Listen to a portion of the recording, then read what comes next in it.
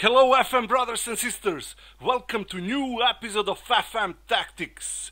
If you're for the first time on this channel, check the other tactics and find the best one for your team. Also, don't forget to subscribe and support my channel. Okay, now let's speak about this tactic. Let's check this tactic. And as you see guys, it's 4-1-2-2-1 formation. I have used this tactic with Braga in Portuguese league and I had really great results. Maybe this tactic is not perfect but still works really nice. I mean, this year in FM 2018 almost all the best tactics are with 3 strikers, 3 CBs. But maybe you're tired of playing with these kind of tactics. So this tactic is something else. I mean, with this tactic you really need to have great wing backs and you really need to have good striker. The most important positions, the most important players in this tactic are wing backs and of course complete forward. So if you don't have some good wing backs, don't try this tactic, yeah. Okay, and as you see, as I said before, complete forward is the most important player. But if you don't have some great complete forward, then maybe you should use false 9. I have really good results with false 9 there, yeah. And then on the left and right side we have inside forward support duty. They leave a lot of space for our attacking wing backs. So mainly when you're attacking, inside forwards go something like that, wing backs coming up. And this is how you make most of attacks. So we are using both of sides, and in most of situations we use wing backs for our attacking, yeah. Then we have Mezzala attacking duty. He will help attack a lot, and especially because he's on attacking duty he won't help defense. CM support duty, he will help defense of course, and his main aim is to connect defense and attack. Then deep lying playmaker defensive duty, he's someone who's going to protect the defense, but in the same time he's going to connect defense with midfield. Then we have 2 CBs, I mean one ball playing defender defensive duty and the other central defender cover duty. One guy is chasing a bit, the other guy is covering, so they're nice. They're playing really nice. I mean, they cooperate really nice. On the goal we have normal goalkeeper, yeah. Okay, now we are going to check team instructions. Let's see them. And as you see guys, it's control mentality and fluid team shape.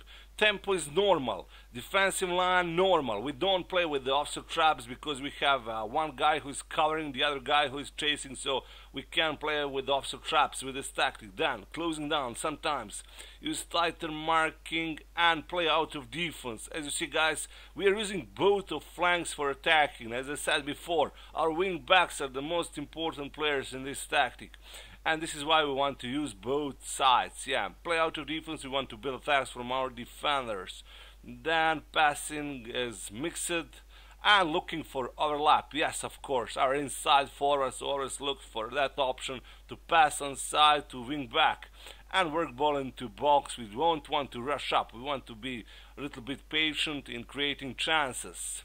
Okay, now I'm going to show you what kind of results I made with Braga, and let's see some goals. So as you see guys, results are just fun. We had a couple of great games and we had like 2 losses, but let's check first these good games. One against Sarajevo, for example, qualifications, Euro Cup 6-0. Then we won against Dinamo Kiev 2-0, that was really good game. Draw against Benfica 3-3, crazy game, even game, yeah. That was really interesting match. Then draw against Porto, 1 against Caen. I mean, we lost 2 games, that was against Boavista and Chavez. I really don't understand how we lost from the worst team in league, Chavez. That was, we had like 19 shots, they had only 6, but they won 3-1. Sometimes this kind of game happens, so it's okay. Anyway, now I want to show you how this tactic looks on the pitch. Let's see some goals. Okay guys, this is a match against Caen, which we won 2-0, and this is our first goal.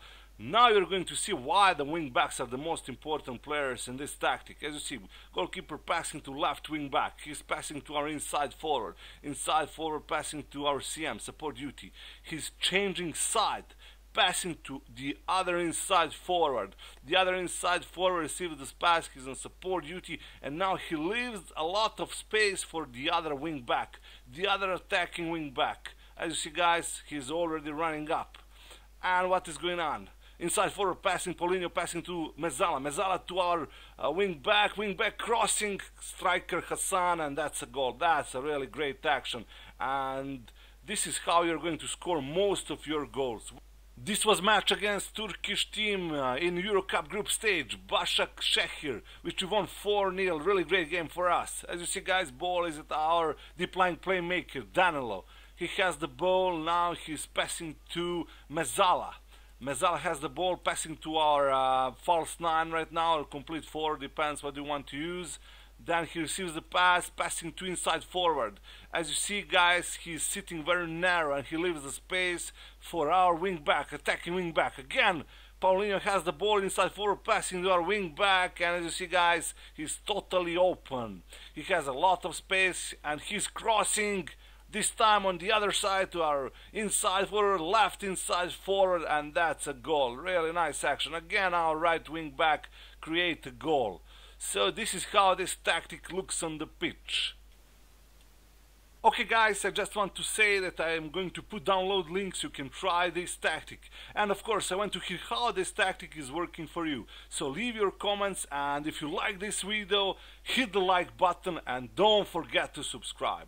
See you with some new things and new tactics. Bye bye.